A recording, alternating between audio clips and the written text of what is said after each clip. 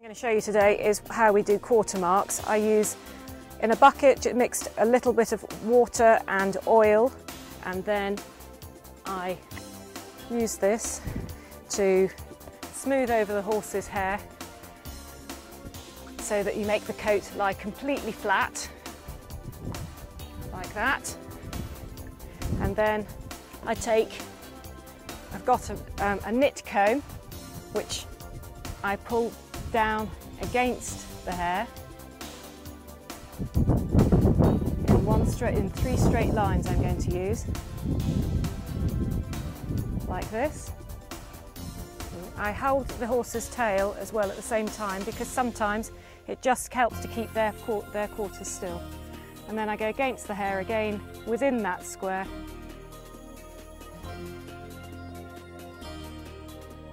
And then to finish it off, again holding the tail just to keep the horse's bottom still, I use a brush to do shark's teeth, which again enhances the horse's backside.